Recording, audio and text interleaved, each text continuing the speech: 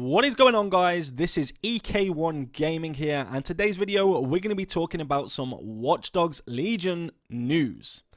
Now, before we get into the video, we are doing a giveaway and we are giving away some Watch Dogs credits. So if you want to enter that giveaway, be sure to join our Discord server. Also hit a like button on this video and leave me a comment in the comment section below letting me know how you feel about these announcements. On top of that, we would be very grateful if you wanted to support this channel by clicking the subscribe button and the little notification bell to be notified every time we upload content. Now let's get straight into the video, and basically, we're bringing you the bad news, okay? You've probably already heard, and if you haven't already heard, then the bad news is Watch Dogs Legion Online is now delayed. Now, this will be delayed until early 2021. Now, although I was initially really annoyed by this, we do have to kind of understand their motive behind the delay and their reasoning behind it. So basically what they've said is it's a stability issues that they haven't been able to fix as of yet. So it would be unfair to release this while having so many issues in the base game already. Now, many of us, just like me, will of course be at a stage in the game now where there is a serious lack of content. So I'm talking the fact that, in my opinion, from the start, there was never enough story mode, there was never enough content within the game, even to last until the December launch of online. And I even took my time completing it so it would fall in line with the new online update. Meaning that I kind of didn't play it every day, I kind of slowed down. But for people that play this every day, there's been a lack of content already for the last probably 2 or 3 weeks because there just wasn't enough in the base game. Now, the fear, of course, now is that people will not return to the game. And with big games releasing, especially in 2021, potentially Cyberpunk's going to be releasing, Outriders is going to be coming out. So I feel this will have a negative effect on the player base and the number of players that will actually return to this game. Now, in true Ubisoft fashion, they pretty much done the same to every other game. It's lacked content, it was buggy, had many issues that they didn't know how to fix, even from launch. Now, me personally, I have not come across any bugs and glitches in the game, or bugs and glitches in terms of it being unplayable or crashing or anything like that. I've not actually had any of that. I play on PC. I've had some UI glitches that have happened, but nothing game changing. And I appreciate that there are a lot of players out there that are having big issues even logging into the game or even being able to play the game at all.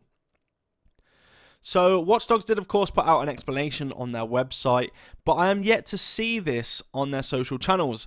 Maybe they're avoiding the backlash from the community. Maybe they don't want to put it out on their socials because they know it'll be flooded with hate and horrible comments. I don't know the reasoning behind that, but it is all on their website. So on a brighter light, they're of course working on some fixes in the game. Let's look at the bright side of this. And they're going to start with a patch which is 2.20, which is being implemented sometime this week. We haven't got an exact date as of today. Now, this is being implemented on PC, PlayStation, and Xbox. Of course, that covers PS5 and the brand new Xbox as well. And they're going to fix a number of issues. Now, some of those issues are global. Some are just relating to Xbox. Some are just relating to PS4, PS5, etc. So a couple of those things are, they're fixing an issue that could cause save games to be corrupted. Now, that's a global issue that was happening on all platforms. They're also fixing an Xbox issue that could cause the game to crash when scrolling through the team tab. They fixed their frame rate issues on PC, or I say they fixed, but this is what's planned to be done, so don't take this as that is fixed. Let's just see when they actually bring out the patch. Now, PS5, they stopped the game from crashing apparently, and PS4, again, game crashes as well. Now, there is a full list of the patch notes, which I'm going to link in the description below, so you guys can all read through every patch note that's there, every fix for different consoles or different platforms. I'm not going to read them all off on this video because that would take way too long.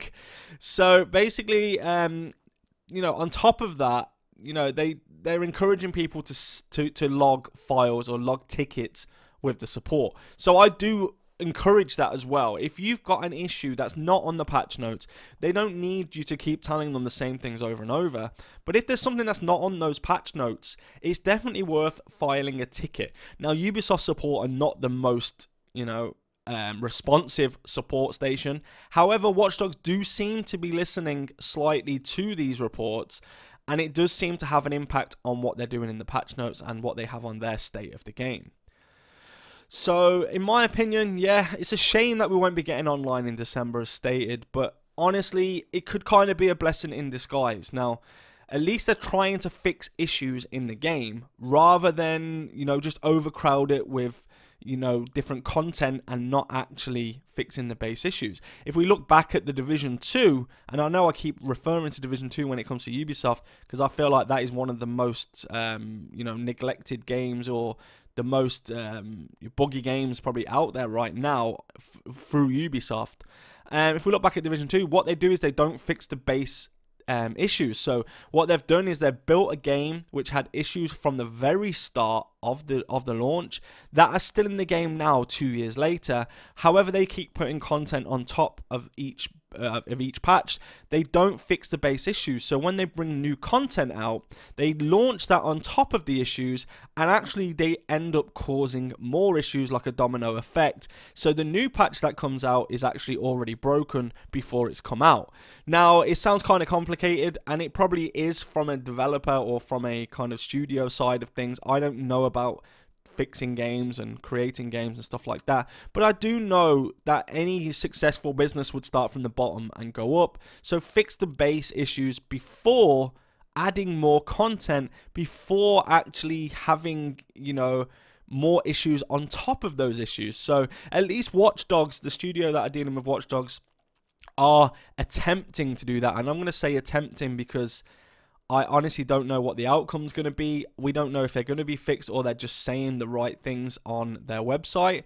I don't know, but let's, I suppose we keep an eye out on that update and just see what happens, see if those fixes are fixed or not. It does seem like that Ubisoft have an issue with PlayStation because the blue screen issue actually happens on Division as well.